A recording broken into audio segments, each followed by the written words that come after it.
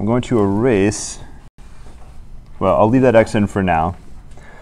What I need to do now is solve for this x.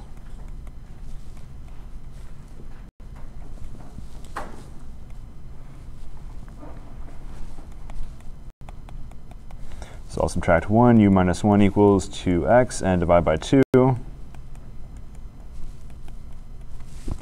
So I can now take out x and replace it by 1/2 times u minus 1. I'll put the 1/2 outside.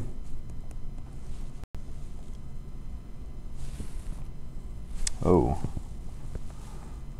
no, we're OK, yeah. So replacing x by that, we have a u to the half power, an extra 1/2 du. So I just took out the red x and replaced it by 1/2 u minus 1. So I have a half times a half is a fourth.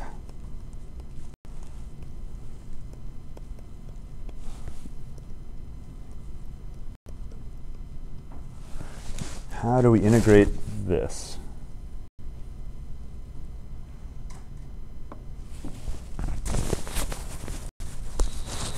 Can we break it up? Or is that just is the ability to break up an integral multiplication or addition? We can break it up across addition and subtraction, but not multiplication. So this doesn't look like one I'm familiar with. So I can't just apply calculus right away. What's the other tool you can use? Algebra. Algebra. If you're lucky, you can use geometry, but this doesn't look like a nice geometrical graph. We did some triangles and some circles and things like that, but this isn't going to be a nice geometrical shape. So I'm going to distribute right here the square root u into the u minus 1. So we get u times u to the half minus u to the 1/2 du. And u to the first times u to the 1/2, that's u to the 3/2 power.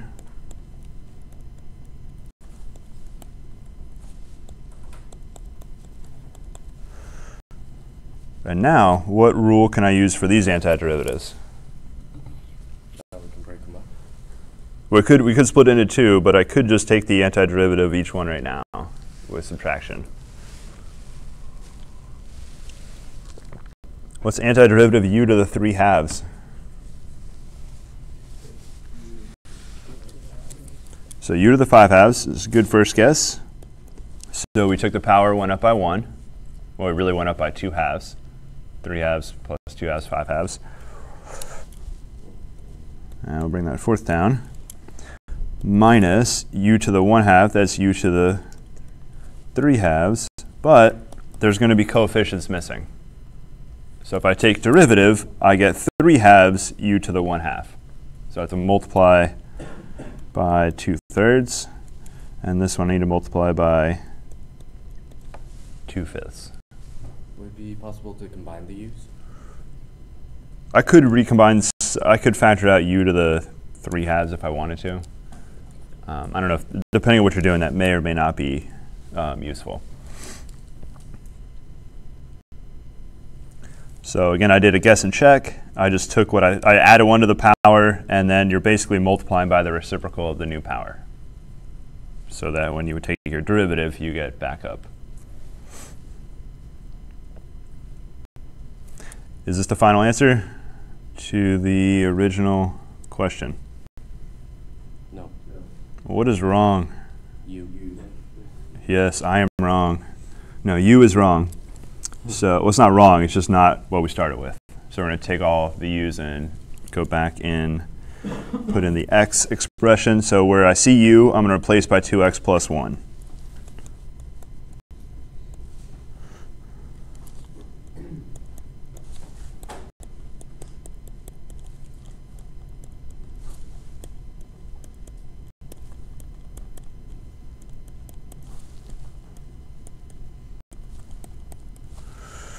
Now, as you get expressions like this, as you're answering web work, the answer preview can be very useful. So when you hit submit, it'll give the sort of math version of what you've typed in.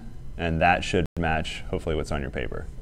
So if you have a parenthesis mismatch, maybe you did something like this.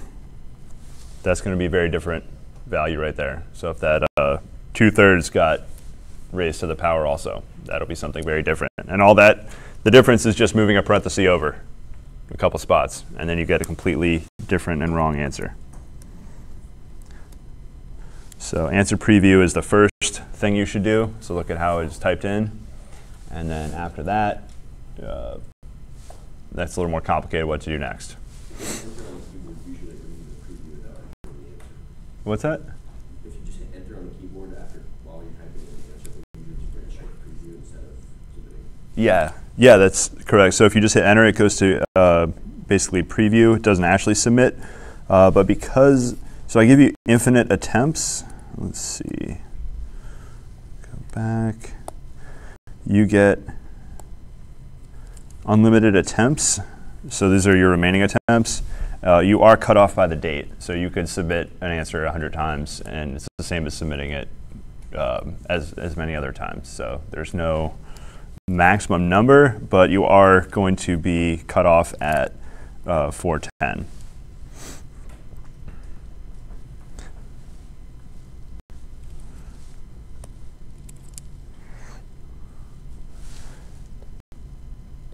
So we're going to do one more problem out of this section.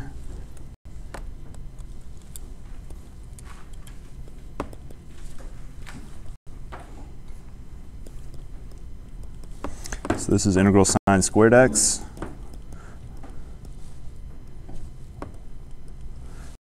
Which one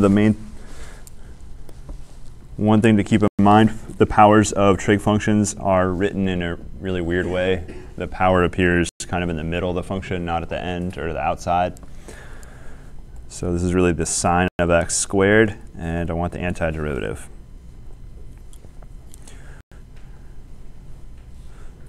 So we're in the u substitution section. So what's a good u sub to try?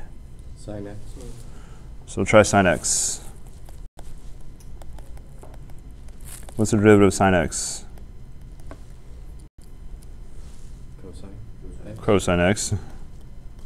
And we're going to get a dx. Is there a cosine x anywhere? Nope. So that's a good indication that's not going to be very useful u substitution. That's not going to help us here. That's pretty much our only calculus tool that we have. We can either guess it, maybe it looks like the derivative of a function we know about, or we can use u sub. That's about the only calculus that we can do right now for antiderivatives. What was the problem with that substitution? There's no cosine anywhere. If that cosine didn't appear, if it was just du equals dx, this would have been integral u squared du. Okay. But if I wrote it out, it would be integral u squared cos x. Well, there was no cos x, so if I solve for dx, I'd have a 1 over cos x du.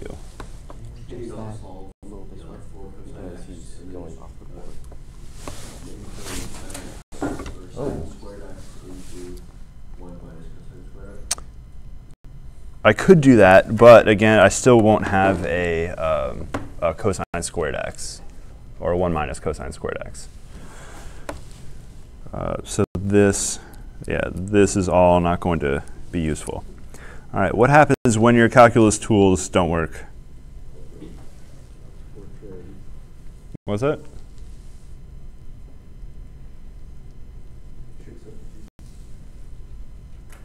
So we could. So if our calculus tools don't work, what other skills do we have? Algebra. Algebra, which includes everything you learned in pre-cal 2, all your trig identities that you didn't forget. No, you forgot most of them. But you get a cheat sheet this quarter. So there's a couple, well, there's quite a few for sine squared. The one I'm going to use is the power reduction. And there's also one for cos squared x.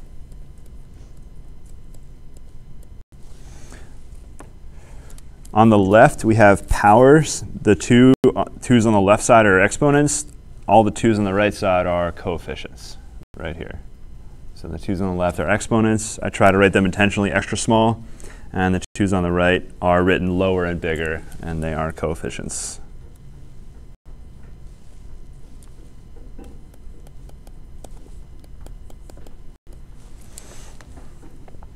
Would a good u be 2x? Well, so what we're going to do now is make a, it's going to be a substitution where we're going to swap out sine squared x for 1 minus cos 2x over 2. But we're not changing variables.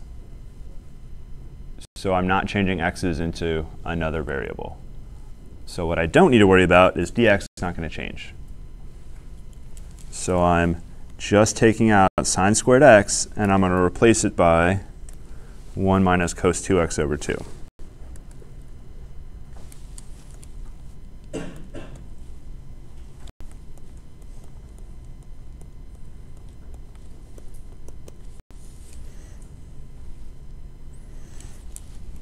And now this divided by 2, you can write it as 1/2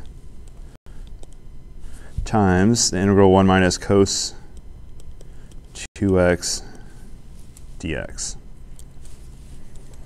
And now I'll split this up.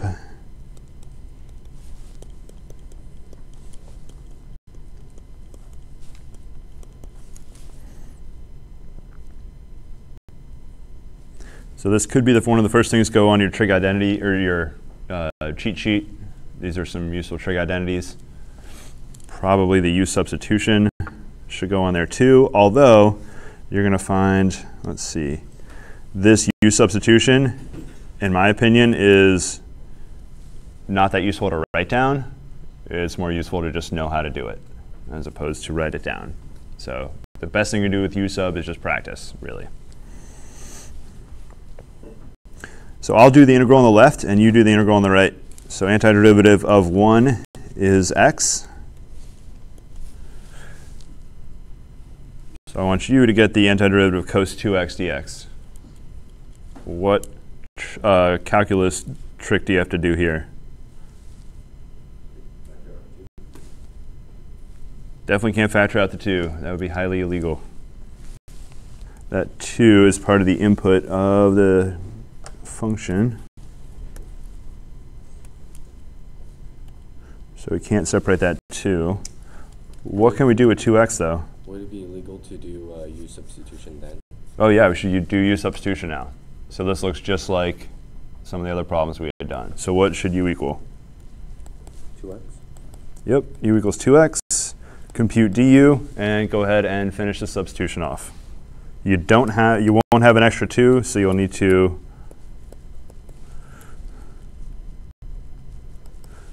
figure out the coefficient in front of du.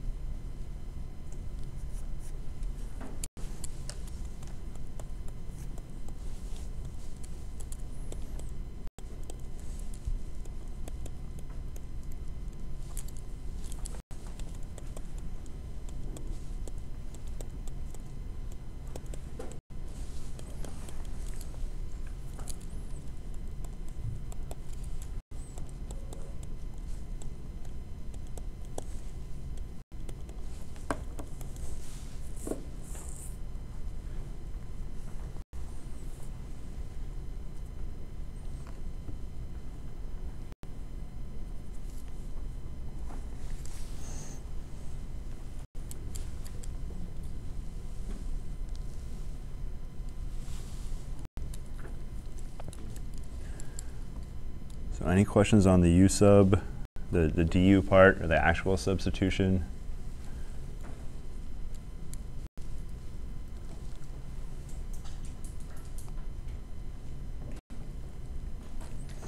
So this looks really different than what we started with. We started with some sine squared, but remember, this is really what I have at the top of the board is really the expression we found the antiderivative of. So if you look at that form, 1/2 1 minus cos 2x, if we take a derivative here, we're going to get 1/2 in the front, 1/2 minus a fourth derivative of sine is cosine 2x times the 2. So we're going to get 2 times the fourth is minus 1/2. So we're going to get minus 1/2 cos 2x. So we'll actually get the same expression that we started with right up there. I strongly encourage you to take derivatives and check. But because it's not Calculus 1 class, I'm not going to take too many derivatives this quarter. But you do need to keep your derivative practice going.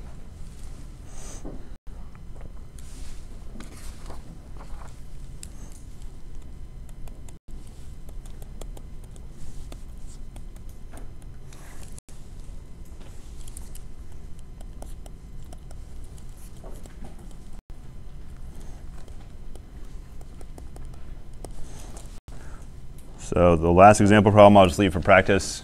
It's going to be almost the same steps that we just took, but do that for cos squared x.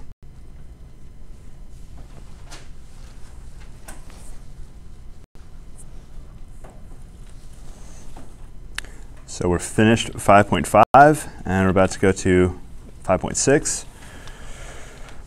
So the way I usually work quizzes is we finish 5.5 Tuesday. So I'm going to try to leave 3 days overall for your quiz. So on Friday, this could be under Friday quiz. Well, it will be under Friday quiz. There's no other sections I've done so far. Yep. Depends on the quiz. 1 to 3, depending on how long I think the questions would take. So there'll be some topics that just take a very long time to compute, and we'll just do one question quiz and take 30, 40 minutes, like partial fraction decomposition. And then other times, things will be much faster, and maybe I'll put 2 or 3 questions on a quiz. Yep. So we're going to the next section, substitution.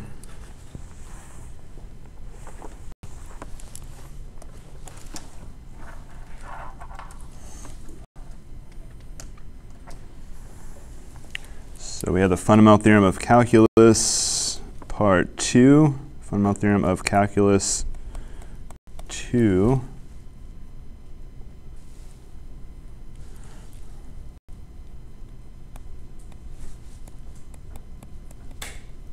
So if big F is the antiderivative of little f, so when big F prime equals little f, we have the integral f from fx dx from a to b is big F from a to b equals f of b minus f of a. So that was the end of last quarter. We did it's called the definite integral.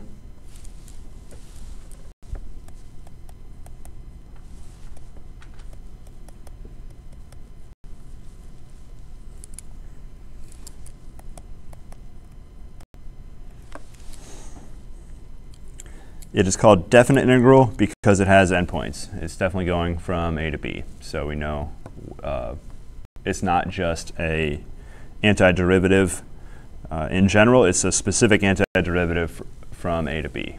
So that's why we call it a definite integral. It's measuring a certain amount of area under that function. Now if we bring this in with the chain rule and the u sub that we looked at,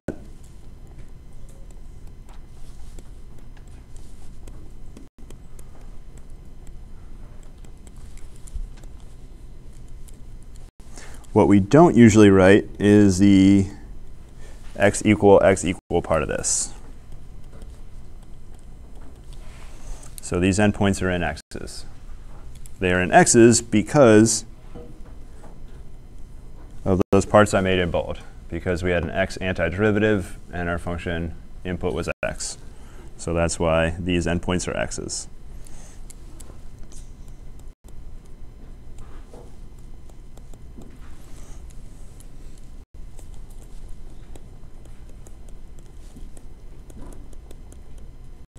So if we have that ugly u sub integral that we started with at the end of the lecture, or at the beginning of the lecture yesterday, we can write it as integral fu du, but it would not be a good idea, I'll do this in red,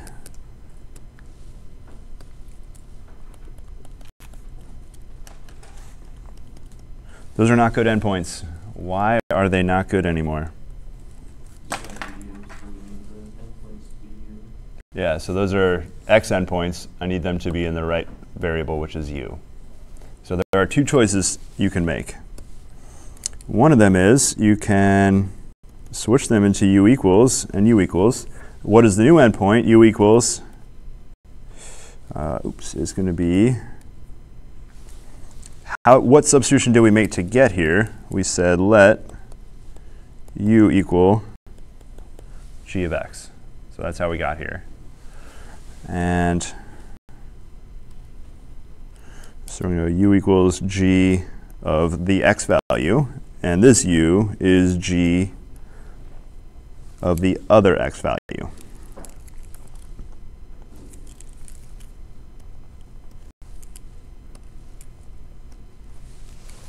So we could change our endpoints from x's into u's. That is one option. And we keep going.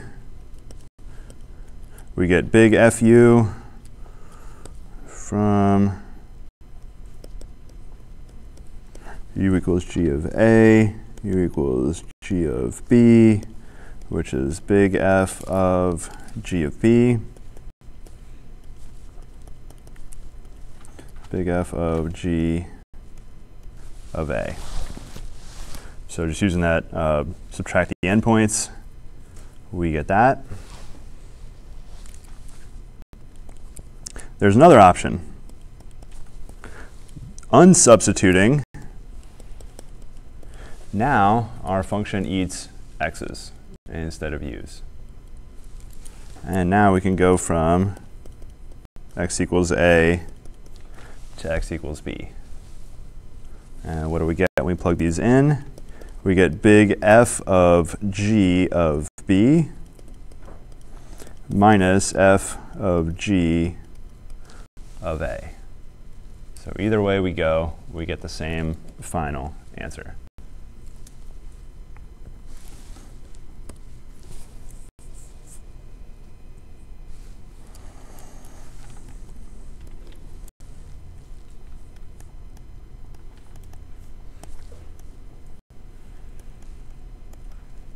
So this first one, we kept our u values. In the second one down here, we turned,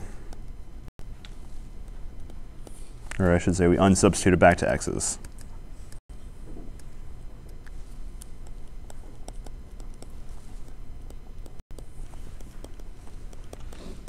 And you can go either way. You could change your endpoints to u's and go that route, or you could unsub back to x's. And I prefer the second way, so I'm going to much more frequently go the second way right here.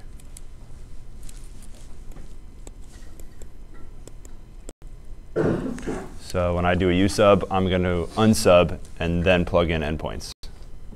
The other option is when you sub, you can substitute, change your endpoints into u's, and then keep going that way.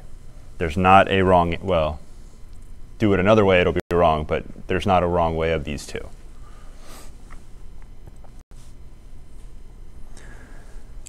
So we'll do a few examples here.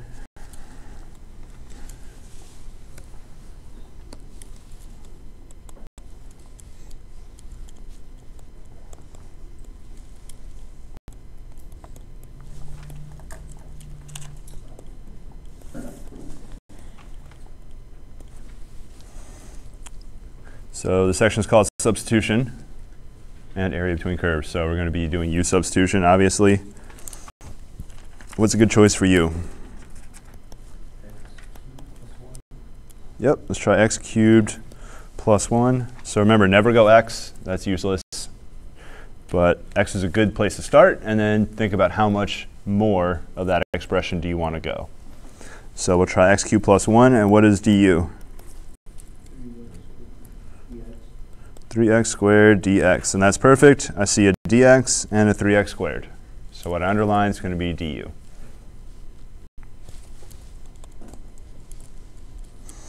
So we have square root square root u du.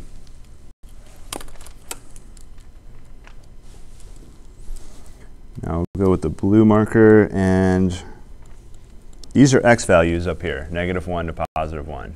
Because I'm switching to u's, I'm not going to write my endpoints until I'm back into x's. So I'm going to ignore the endpoints until I come back to x's. All right, antiderivative u du. We'll go and write it u to the 1/2 du. This one is pretty straightforward. Add 1 to the power, u to the 3/2 times 2/3. We don't need a plus constant because we have endpoints now. So it's a definite integral. I'm going to write the vertical bar, but I'm not going to put the values until I'm back into x's. So we're about to be there. So u is x cubed plus 1.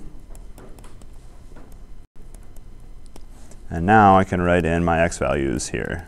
We go from -1 to +1. So plug in the top point first.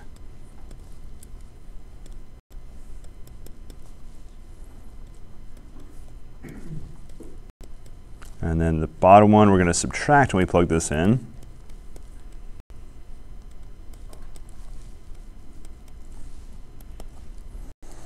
So 1 plus 1 is 2. 2 to the 3/2 minus 2/3 times 0. So 2 cubed is 8. And 1/2 is the square root. So we can write it as 2 squared 8 over 3.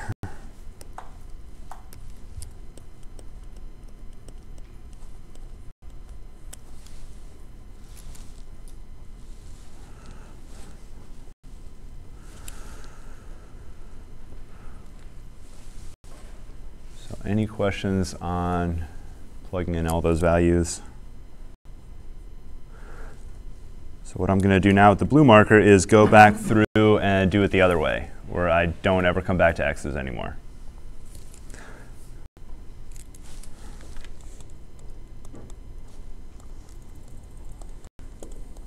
So let's convert the endpoints.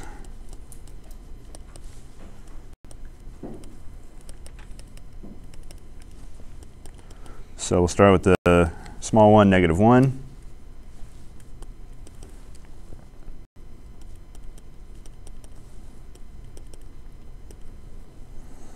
So we had -1 cubed plus 1 is 0. So our -1 endpoint turned into a u value of 0. So that's our small endpoint. Now it's a little strange, your small endpoint won't necessarily stay small. Sometimes when your g function is applied, it might make your small one actually bigger, and that's okay. So we're going to convert x equals +1 now. U is x cubed plus 1, which is a 1 cubed plus 1, and that's 2. So we've basically left x's behind. We're not going to see x's anymore when we keep going here.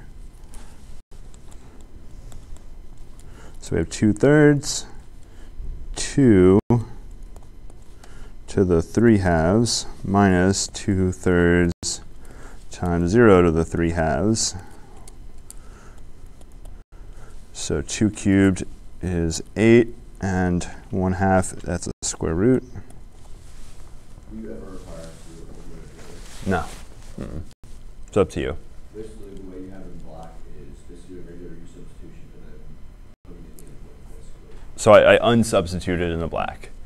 So I technically never really knew the u values, my small and big u value. You're doing the same work, so what I just circled is the small and big u value right there. If you look, you're doing the same work, it's just in different places, basically. So in the end, you're going to do the same thing. I just like to not convert endpoints and plug back in my g of x function, basically. The black method? I do, but that's just personal preference. I feel like it's less steps. Or It makes more sense. yeah, it's up to you which way you go. So our next example.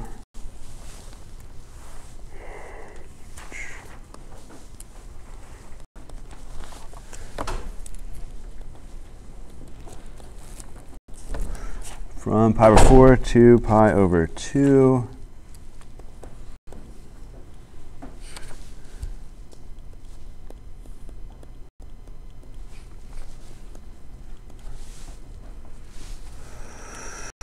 Oh man, cosecant squared times cotangent. That doesn't look like one I'm used to. So I don't know the antiderivative off the top of my head. You could, so if you want to think about some algebra or some trigonometry identities, I could rewrite cosecant squared, if I'm careful, as some other trig function. I could rewrite cosecant and cotangent as sines and cosines as well. So those are some algebraic things you can do if your calculus brain isn't working. So that's if your calculus brain is not working or you can't see any calculus way to get out of this, that would be a very reasonable move to make. I do read most of what you write, so if you do start to make some substitutions, some valid trig substitutions, well, I shouldn't use the word substitution. If you make some valid trig identity swaps, especially if you get to a form that's nicer, I do get partial credit for that.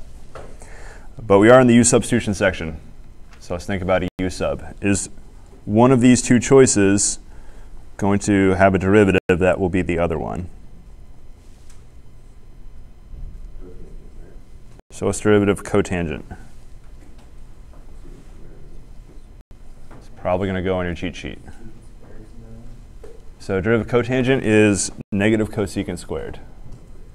So a lot of the co's get a negative compared to the regular derivatives, the regular trig derivatives. It's probably a good idea to write the 6 trig derivatives down on your cheat sheet. And any other derivatives that you forgot, whether it's quotient rule, where does the minus sign go, or any of these, this is the perfect time to write them down on your cheat sheet. So we'll let u equal cotan theta derivative cotangent. So if we just didn't have that negative sign, so all we're going to do is multiply the whole thing by -1. So we'll bring the negative over to the du side.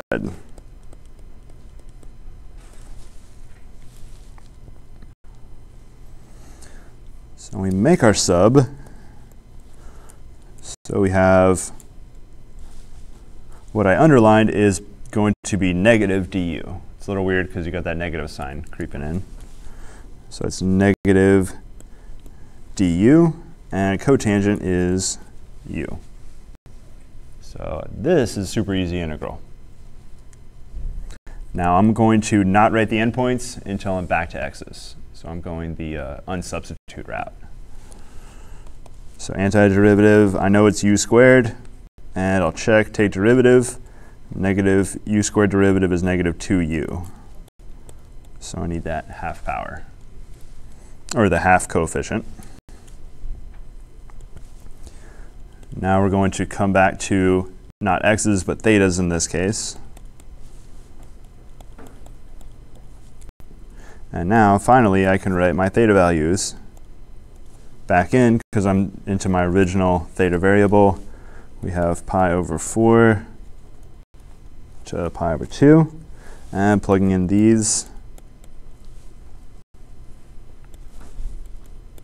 we have cotangent pi over 2 minus cotangent pi over 4. Isn't it cotangent squared? Yep, cotangent squared, absolutely.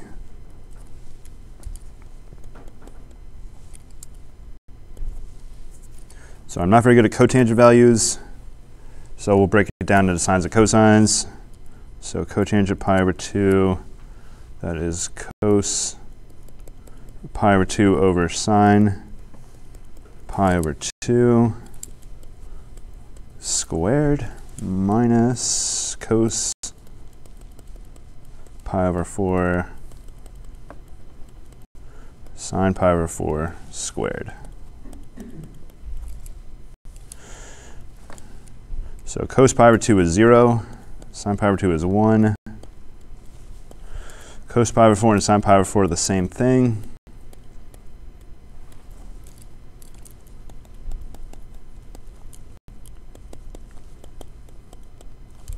So we got minus a half times 1, or times negative 1, which is positive 1/2.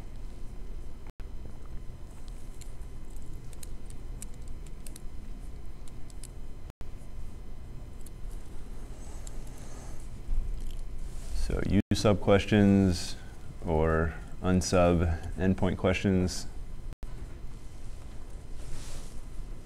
Now, one thing you notice, the interval I went across was really small. I did that on purpose. Cosecant and cotangent have lots of vertical asymptotes. They happen to have no vertical asymptotes between pi over 4 and pi over 2.